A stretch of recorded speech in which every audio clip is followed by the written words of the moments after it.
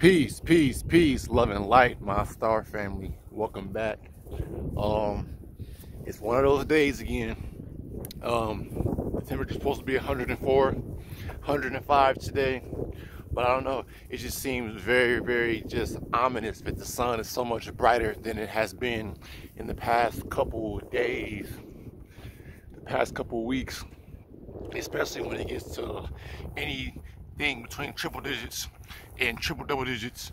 You can see the sun has like a more of a vibrant glow. It's more or less white, more like a white glow, and it's like more, I would say more reflective, because you can see how bright it is. It's like you being inside of a building that already has like lights already lit up, but then you got the sun. It's just, the sun is like just a million times brighter. Like for it to have to fill up this much land and that much area, just shows you how bright it is. But now it's just a lot brighter. I'm thinking more or less because now they're starting to spray this shit.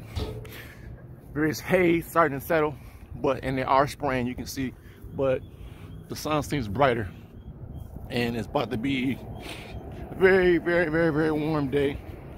Record-setting temperatures for today, but I'm going to end this right here. I'm not going to keep it too long, but I want you to know I love y'all.